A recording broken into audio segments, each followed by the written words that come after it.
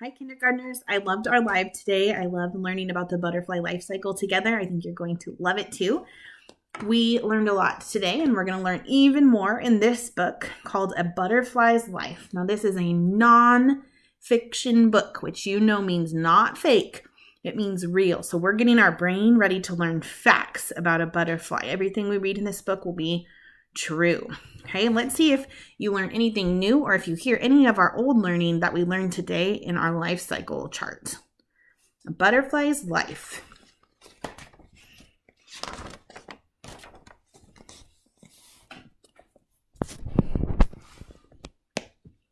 A butterfly's life has 4 stages. You can read them about them on these pages. We learned about those stages, didn't we? Butterfly lays an egg and it becomes the caterpillar. We call that the larva stage. And this is the pupa stage. And it keeps on going. This butterfly egg is white and shiny. As you can see, it is very tiny.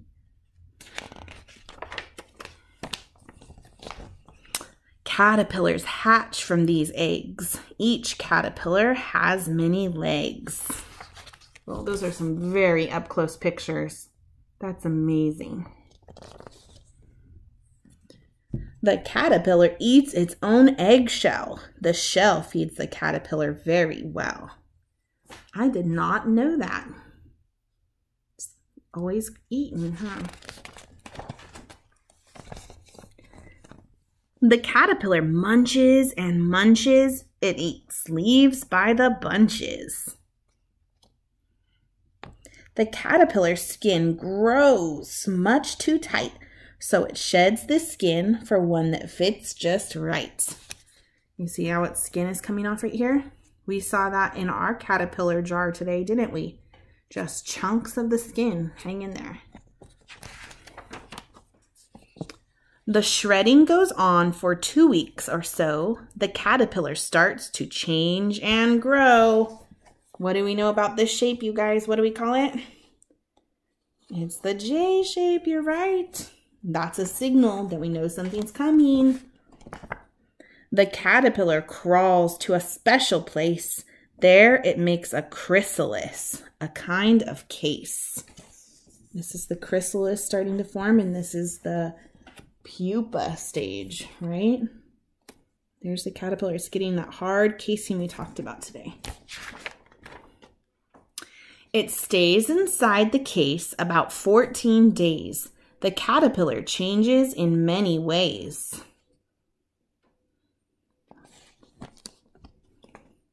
Now the caterpillar can't crawl on things. It's very busy growing insect wings.